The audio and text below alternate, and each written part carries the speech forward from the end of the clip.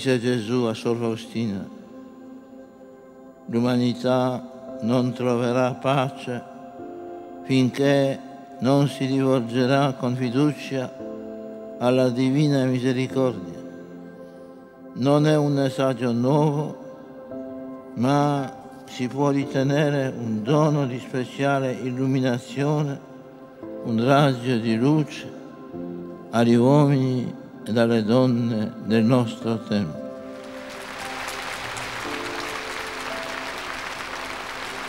In the year 2000, Pope John Paul II canonized Sister Faustina Kowalska. This humble and simple Polish nun was lifted to the altars, becoming the first saint of the new millennium. Her life and witness has reshaped modern history and led millions to discover the power of God's merciful love. Halina Kowalska was born on a summer day in 1905. Along with her 9 siblings, she called home the small Polish village of Gogowiec. Była zwyczajną dziewczyną. Ukończyła tylko 3 klasy szkoły podstawowej. Nie miała możliwości, żeby uczyć się więcej. Kiedy miała 16 lat, wyjechała z rodzinnej wioski do miasta i tam pracowała jako pomoc domowa. Siostra Faustyna już od dziecka czuła w sercu wezwanie do tego, żeby swoje życie oddać Panu Bogu. Prosiła o to swoich rodziców, żeby mogła wstąpić do klasztoru, ale oni nie chcieli się na to zgodzić. This was when Jesus decided to take matters into his hands. She went to dance in a park and she had just received an invitation to dance, and Jesus appeared to her all wounded and scourged as he was in a passion, and he said, "How long will you keep putting me off?" And then she went to the nearby cathedral. She prostrated herself before the Blessed Sacrament and asked the Lord what he wanted her to do. Jesus said to her that he wanted her to go to Warsaw, so she did. Like seemingly everything in Helena's life, even this wasn't easy. She would visit convent after convent, encountering countless rejection. Finally, she was granted entry into the congregation of the Sisters of Our Lady of Mercy. Siostra Faustyna w klasztorze wykonywała najprostsze prace. Pracowała w kuchni, w ogrodzie, na furcie. I na zewnątrz nic nie zdradzało tego, że siostra Faustyna jest tak wybrana przez Boga, prowadzi tak głębokie życie duchowe. Nikt nie wiedział o tym, że miała objawienia Jezusa, Matki Bożej, że miała szczególne dary, dar bilokacji, dar czytania w duszach ludzkich. There's a special date that we need to remember about Sister Faustina's life. It's February 22nd, 1931. Sister Faustina was then assigned in Płock. That was where she was a baker's shop assistant.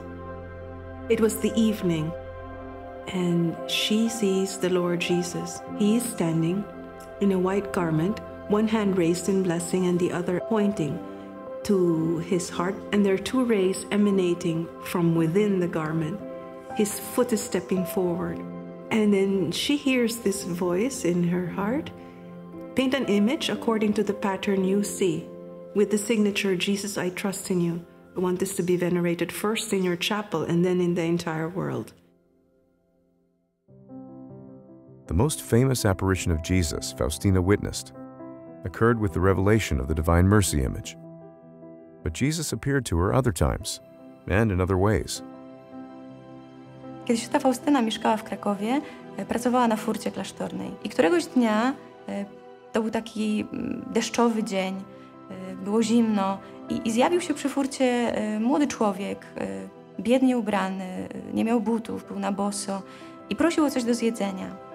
I przyniosła, i kiedy podawała mu miskę z zupą, wtedy nagle zobaczyła, że to nie jest jakiś ubogi człowiek, ale że to jest sam Jezus. I była tym bardzo zaskoczona. I wtedy Jezus jej powiedział, że On sam zstąpił z nieba, ponieważ i On sam chciał tego miłosierdzia doświadczyć.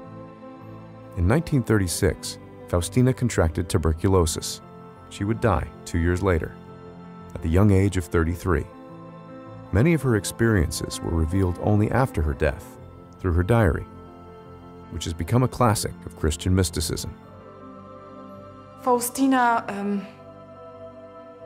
sometimes reminds me the Old Testament prophet, who's carrying a burden, how to reach the whole humanity with the message of God's mercy.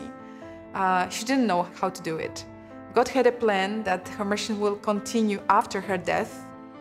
Nawet w czasach najgorszej komuny dzienniczki były dostępne we wszystkich typach obiegów. W pierwszym, w drugim obiegu można było kupić u Siuze, jak nie, to w Warszawie można było kupić w drugim obiegu. Wszędzie były. Proszę mi pokazać polskie dzieło, które się w tylu językach ukazało, czy w ogóle jakieś dzieło, które się w tylu językach ukazało poza Biblią.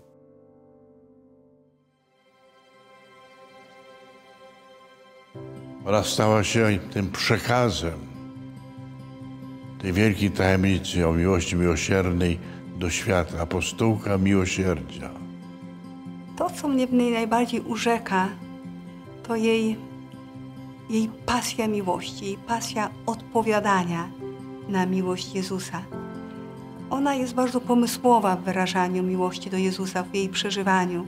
Jest bardzo kreatywna, twórcza. Jest bardzo wierna też, bardzo wierna. To mnie też w niej urzeka. Poza tym też jest ogromnie konsekwentna w realizacji danego Jezusowi słowa. Słowa tak. Słowa, w którym oddaje Mu całe swoje życie. She's for me a role model. How can I really trust God in any situation? This is what she kept on doing in her life. Jesus, I didn't trust you my ways. I don't have to understand them. What I remember touched me a lot about Sister Faustina. When I was reading the diary, was the simplicity of how she wanted to obey Jesus, how she wanted to be that mercy. I remember a place in the diary I read and said, make me a reflection of your mercy. Let your mercy come through my hands, through my words, my actions. Let it show to people through me.